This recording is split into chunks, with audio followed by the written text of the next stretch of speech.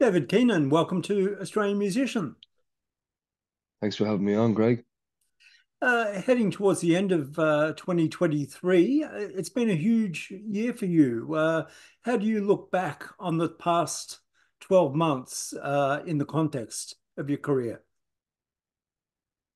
Yeah, I'm just with a lot of gratitude because I think this year I took the most risks, in terms of releasing records independently and going to new places musically with the band, getting a new band of jazz musicians together and really striking on something important. I think I've been looking for many years, that kind of fluidity and spontaneity and improv with musicians that I love really frees me up in terms of performance.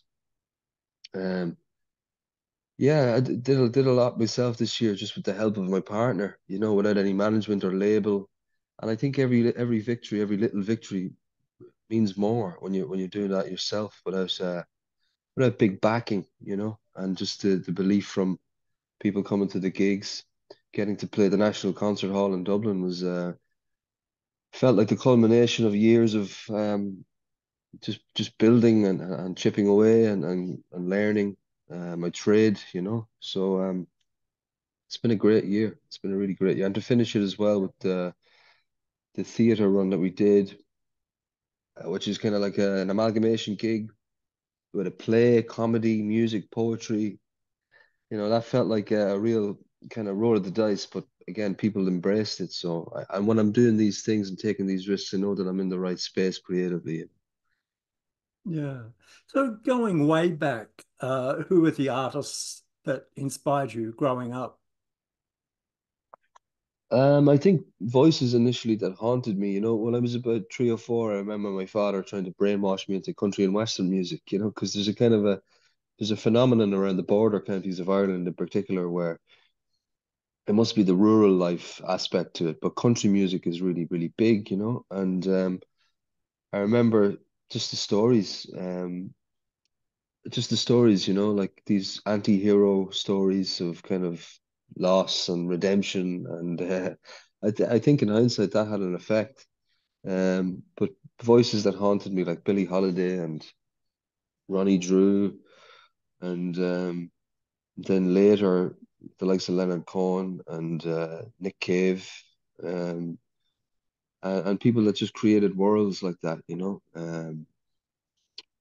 people created worlds that I wanted to live inside, I think, in the songs, Dylan and yeah, people like that. Voices that haunted me and people that opened up worlds, I think, of imagination, So Uh, songwriters like that. what about local music? I mean, Ireland is a small place, but has such a rich history of great artists. Did any local artists affect you? Well, there was one guy in particular, Jinx Lennon from my hometown, and he's released about 20 records, and every record is different. And I think I discovered him when I was 13, the same year I discovered Damien Dempsey from Dublin. And the two of them were really teaching me about stuff I wasn't hearing in school. It was like reality for the first time, and reality in a kind of in a world dominated by adults at that time, and teachers that I didn't believe, were telling me the truth, and so I found them, and I found the Pogues, and I found Liam and Wanley, the Hollis Flowers, and organic musicians like that. And of course, like the trad tradition and the Shanos tradition and just the storytelling tradition is in the family and in my family, just a family of storytellers, So it all kind of meshed into this one resource that I could tap into around that age. Yeah. You mentioned Shane McGowan, the Pogues. Shane recently passed away. I believe you're asked to participate in the day, the funeral. Yeah, there was a couple of different gatherings, one in Tipperary and one in Dublin, and a group of musicians. I was one of many. I wasn't nothing special, but he was a chieftain, and he was given a send off that was fitting. Yeah. Some artists approach songwriting like a job and sit down for X amount of hours a day to see what they come up with. Others can only write when they're inspired. Where do you sit? I really admire the discipline of that. Like I've heard Nick Cave saying he goes into his office at 9 a.m. and he leaves at 5, and I like the idea of that. I really do. And maybe if I can, someday if I can afford an office, I'll attempt that. But I think I just write throughout the day. I've written already this morning. It's a matter of clearing the head out, and seeing what happens. A lot of it is just maintenance. But then there's always a couple of ideas that are on the brew, on the boil. And so I'm constantly just taking notes all the time. And you have the antenna up if you hear a line or a conversation, or if you make an observation, or something's coming up internally that you want to kind of address. The pen and the paper have always been like the best friends. Yeah. Are you good at knowing when a song is done and to leave it alone? Yeah, maybe too much. If my problem is needing to go back and edit a bit more. But I'm trying to get better at that as well. But when songs kind of come out fully formed, you're a bit wary of to not to tamper with them too much. But I really do think it's a craft, and I've always considered it to be a craft. I don't know if that's spoken about enough these days, just the craft of anything really. I think with the advent of TikTok and these things, just the concept of craft doesn't seem to be spoken about enough, I don't think. So Yeah. You're a poet as well as a songwriter. What are the factors that turn a poem into a song or a poem being left on its own? What are the things you consider? I think maybe poetry is something that you relish on your own, in solitude, and there's certain things that just need to be, you know, certain things need to be read alone, I think, and then there's other pieces that come out full of music. The words are full of music and full of musicality, and that kind of demand to be sung, or I've tried to put a couple of pieces to music and to take on this different energy. So but whatever, I don't know what it is, whatever internal intuition, or whatever internal bonds with that thing, uh it kind of decides which is which and how it should be delivered. Yeah. Correct me if I'm wrong, but I believe it was around 2017 that you played outside of Ireland for the first time. Um, what has travel done for you, or what does travel do for you in regard to inspiration and creativity? I think it just, you're in motion, you're in flux, and it's just like, I mean, before 2017, I think it was Holland was the first place I went to, um apart from the UK, but it was a festival in the Netherlands, and the trains in Europe, and the smells and the food, and there's just a wonderment. I'm like a real childlike wonderment of just traveling, because before 2017 I was really broke, and the thoughts of traveling, or the thoughts of getting to America, were just pipe dreams really, because it was a kind of just financial low self-esteem, you know what I mean? I was living with my grandfather. There was no real prospects aside from the hope that I had that there was something in these songs that might resonate, because they resonated with me. And so when I got traveling, and there was no taking it for granted. I'd spent very little time on airplanes and things like that. So you're out, you're traveling, you're getting welcomed. There's some bottles of water, there's towels, there's food in the dressing room, and there's I think I remember doing that sound check in at Lowlands Festival in the Netherlands, and there was 20 people at the sound check, and I thought, geez, if I get 30 people at this for the gig, I'll be doing well. And whatever way the festival was structured, the Dutch seemed to like to get their money's worth.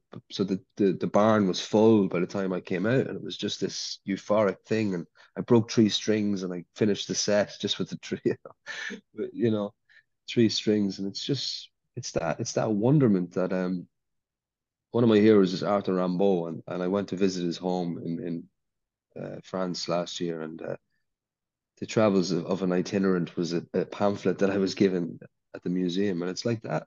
Just feel like I'm a nomad, and I get to document all these things as I make my way, and don't take it for granted at all.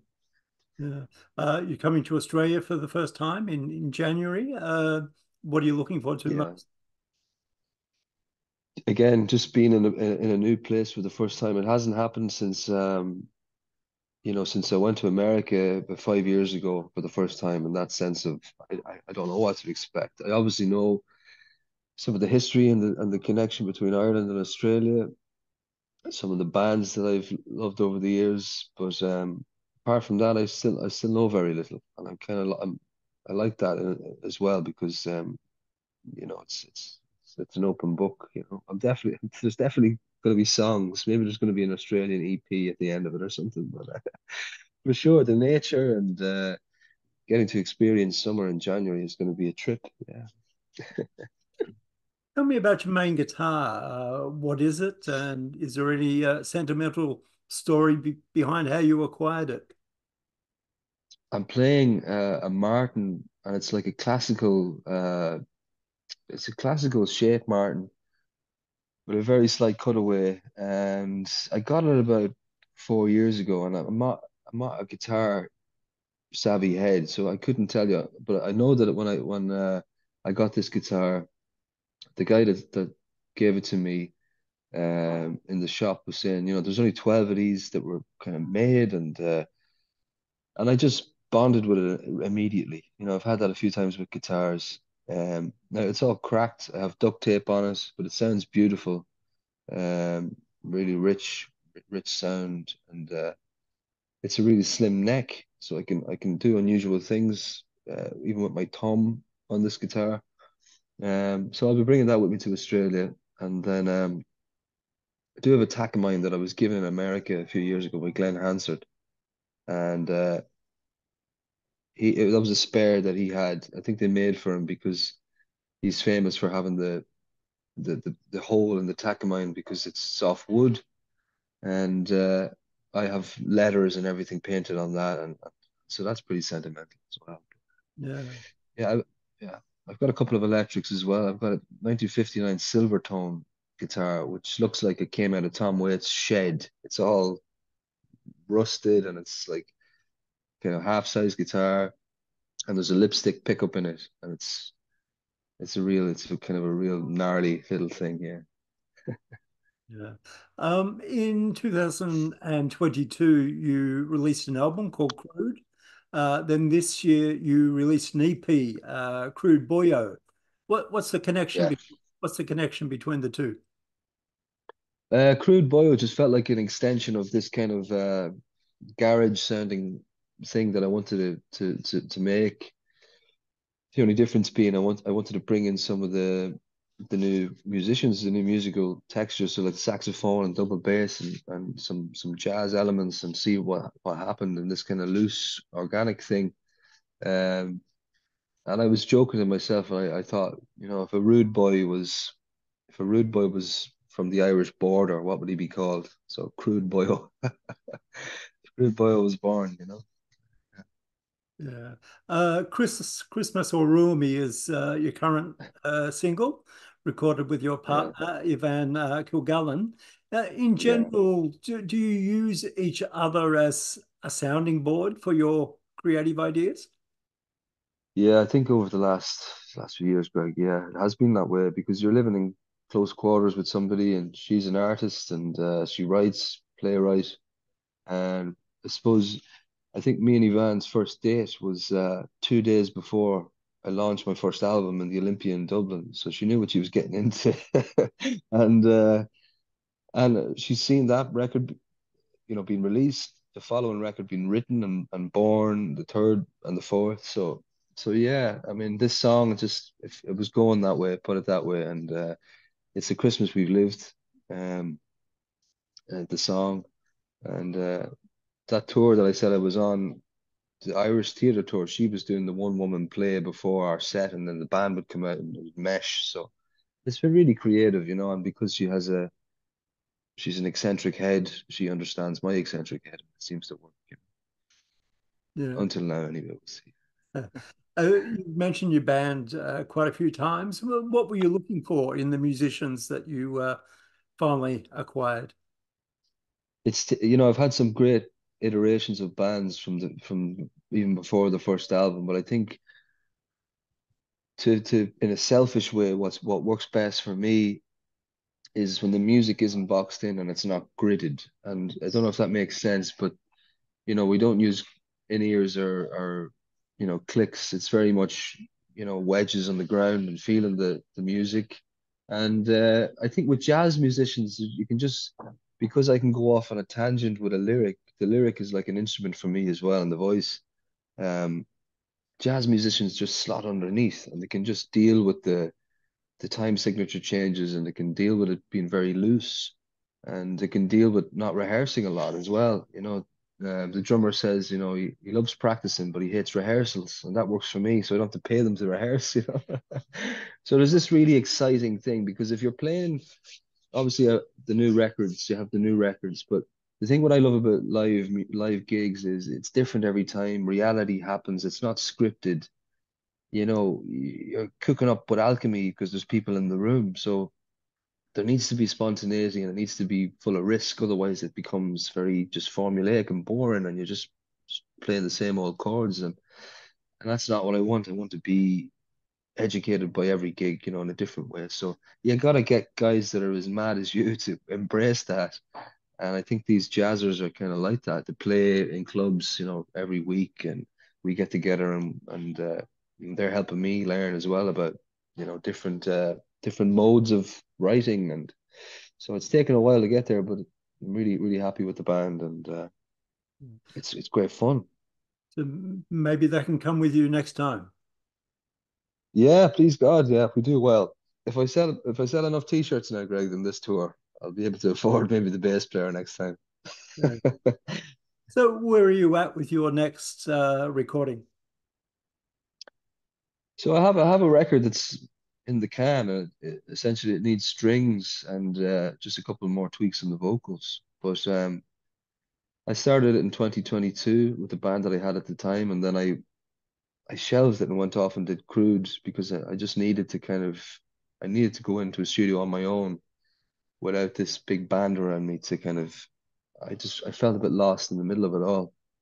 So I've been tinkering away at this album for about a year, and it's it can come out next year, but the issue is now that I have all these new songs that are kind of pushing to get a look in, and so it could be towards the end of next year because I want to record these new songs with this new iteration of a band, and then maybe mesh the two records together because there is a meeting point where the two of them meet.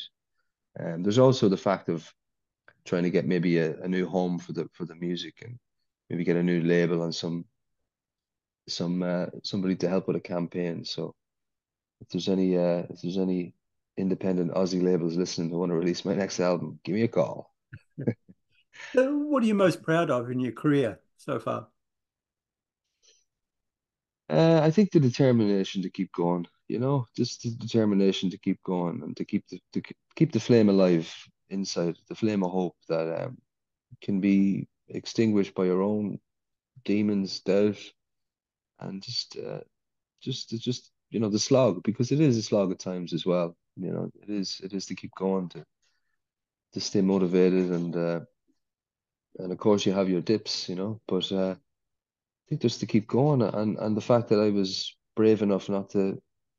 There's a saying in Ireland, to take the soup, to I had opportunities to be very sterilized and mainstream, and to be very formulaic and to take the easy road, really, essentially a few years ago when I was first kind of coming out, and I'm glad I didn't do that. There would have been more incentives financially and all that crap, but I didn't do it, and I can sleep easier at night. And I'm excited by music, and I'm not just on a tour bus, just the drudgery of that. I've seen that in people as well. I've seen that in contemporaries. They're just getting through the day, and they've got all this money and fame, and it's no good to them. You know what I mean? So I'm glad I did it on my own terms thus far, anyway. Yeah. All right, David, it's been great to chat. I'll let you get back to recovering from your lurgy, and we look forward to seeing you down here in January. Thanks, Greg. Thanks for your time. Looking forward to meeting you, man. Thank you. Yeah, mate.